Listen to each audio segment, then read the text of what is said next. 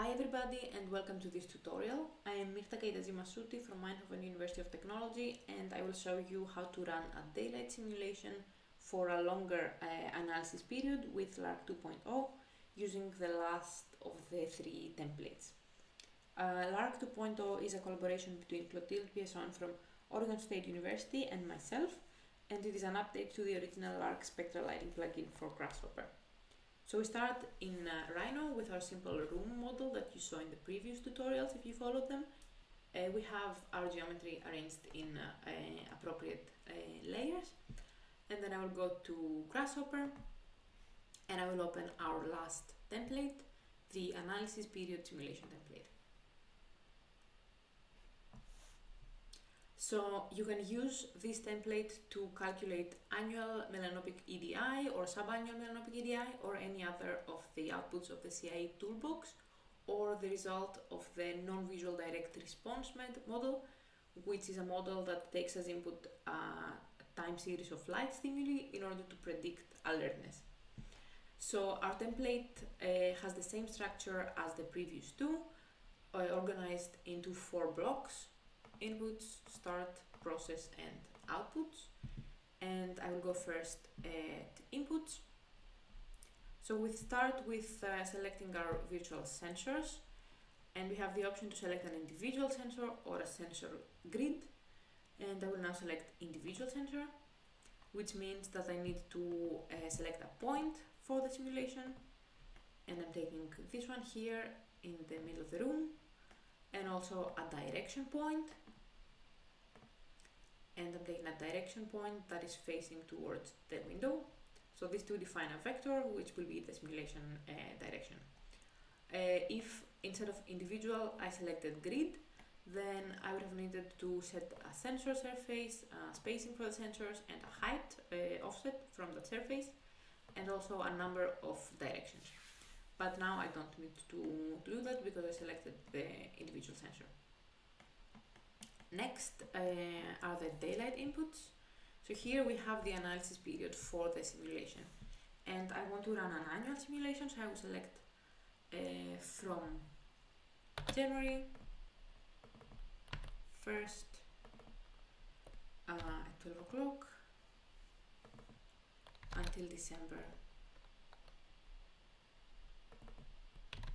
31st.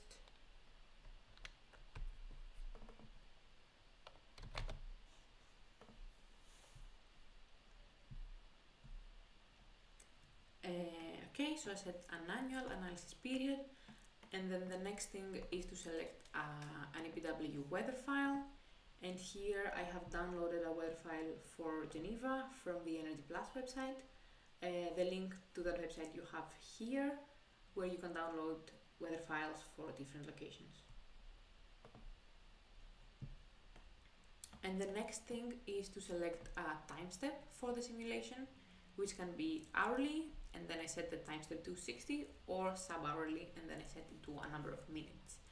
And the reason why we want sub-hourly simulation is because we're using this non-visual direct response model, the NVRD model, which, as I mentioned earlier, predicts alertness based on a light input, a time series of light input.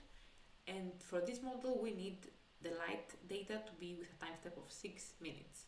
So we're using a program of DaySim to subdivide the irradiance, the hourly irradiance, with a stochastic model. So I'm selecting here a time step of 6 minutes, and I'm running this toggle. I'm setting it to true to subdivide the hour. So this is what the template is doing now. And then I can run this next toggle to set the weather file based on the analysis period that I selected. And then we need to select the spectral power distribution, the SPD, of the sky. So here by default we have the D65 SPD, but it can be changed here. Then you need to input the values for a different SPD, and the same for the wavelengths. So this SPD will be assigned for the sky for the entire simulation, and it is constant for our annual simulation. Next we have the materials, which are the same as you saw in the previous two tutorials. So I need to define, to select a path for a file with the spectral transmittance of my glass and the spectral reflectance of my opaque surfaces.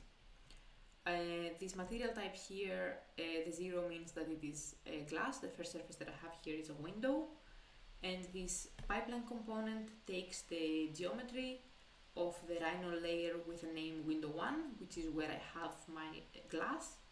And here with this rhino layer ID of material, I can select the ID of that layer. It's the 5th layer, so I select 5, and then here you see window 1, then this is the geometry that we will take. And then I need here to put a path to a file where I have the spectral transmittance. And this is typically in a USR file. So these files, they come as output of the Optics 6 software. You have the link to that software, and they look like this. So this is the output of Optics 6, where you have the wavelengths and the spectral transmittance data. And also I select the interval of my file, which is 5 nanometers, and roughness and specularity of the material. And then the next is to define the opaque materials. So I do the same. I select the path to a file where I have the reflectance of my facade here. And these files, they look like this. So I have in one column the wavelengths and in another column the reflectance. And again the step, the wavelength interval in the file, the roughness and specularity of material, and the rhino layer ID for my facade. Here it's 1, and this component will take the geometry from layer facade 1. And I will do the same for the rest. So for my floor, for my ceiling, and for the walls.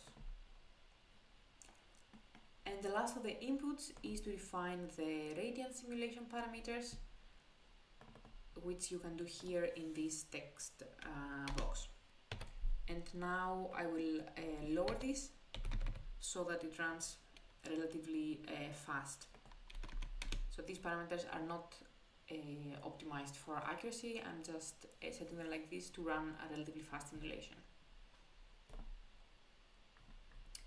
And then I go here to the toggles.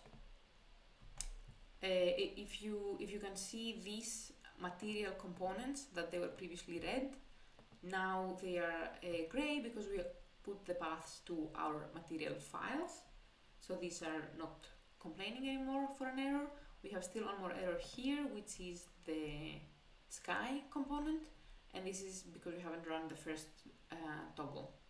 So if I go to the toggles and go to this first one, this is the one that will write the sky file and also run a low accuracy honeybee simulation to prepare geometry, material and point files for my annual simulation. So I set this to true, and this one runs quite fast because we're not using accurate simulation parameters for this. We just want to prepare the geometry and material and point files. So this is now not complaining anymore, it's gray, and we are ready to run our annual simulation. So I will go to the second toggle and set this to true. So this now will run, and is already running here, 6 simulations. So Lark runs the simulations, runs 3 Radiance simulations so that we have a 9-channel resolution.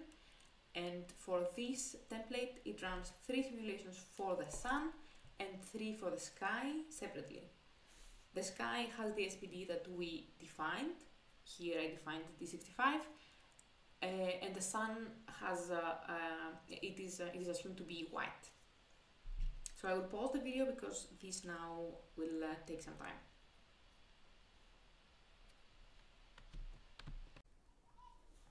So the simulation is now complete,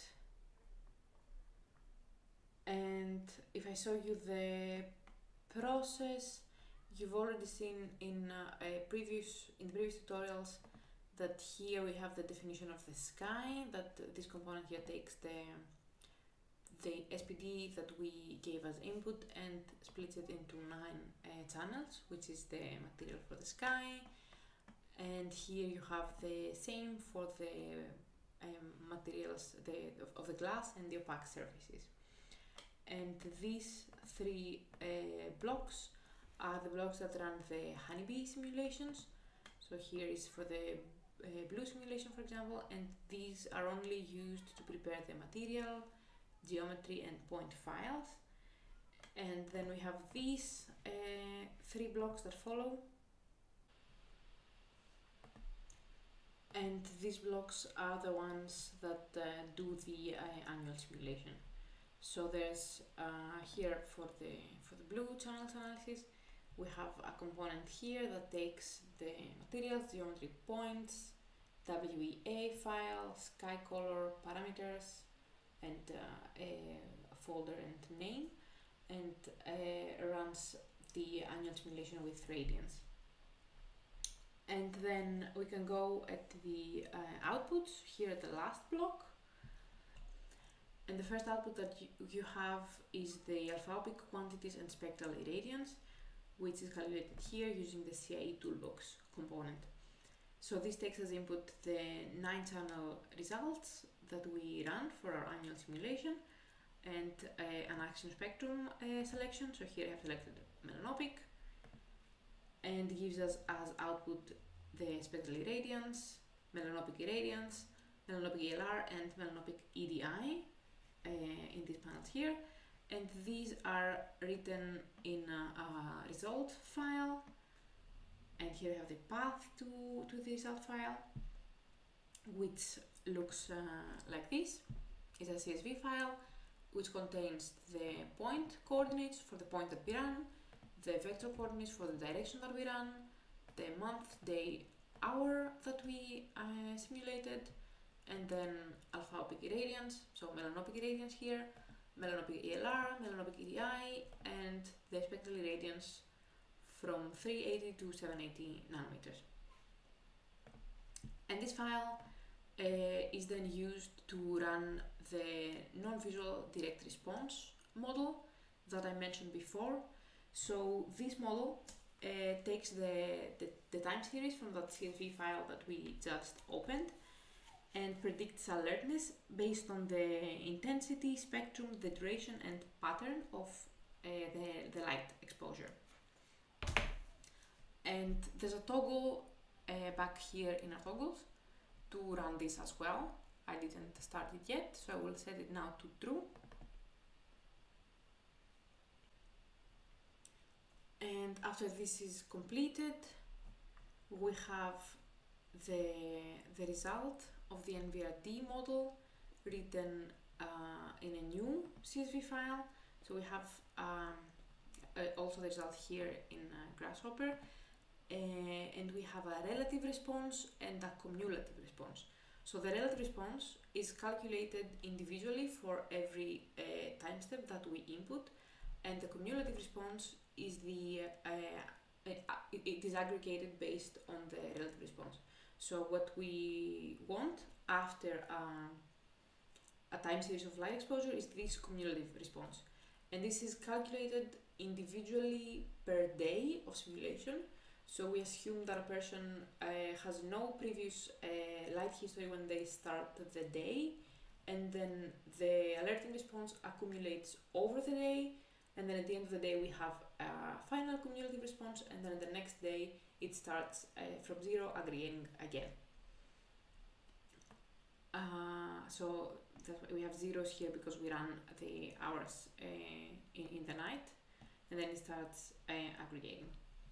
And this is written in this new CSV file, which is the same as the previous one, and in the end it has the relative response and the cumulative response. And these responses here in my file, they start from 0 because we run the hours in the night, and then here it's the first light hour, and the response starts accumulating, and until the end of the day we have a final value which stays constant at the end of the day. So we recommend using this cumulative response comparatively to compare design options, because there is no absolute scale for NVRD. And finally we have the visual outputs over here, and here we have two options: to select a point view direction and preview time series, and to select a time step and preview the spatial distribution.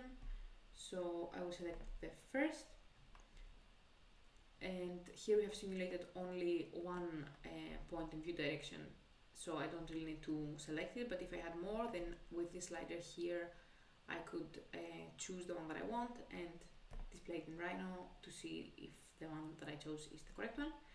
And then here I have in these panels the time series list, so all the dates that I simulated, the melanopic EDI for each time step, and a comparison with a threshold, and I have given it here a 250 melanopic EDI threshold to compare with. And then here it checks if the simulated one is above 250 or below 250. So I have quite high values here because I ran one view direction towards the window. And if I select the other option, select time step and preview spatial distribution, then I go down here and then I can select the month, day and hour that I want to preview, and a few legend options. And then there are some components here that visualize the result in Rhino. And here, because again we run only one vector, this visualization is not necessary, but you can imagine that if we had a grid, then this would be more useful. We have a legend with melanopic EDI and the time step that we are displaying here, and a colored vector with a value of melanopic EDI.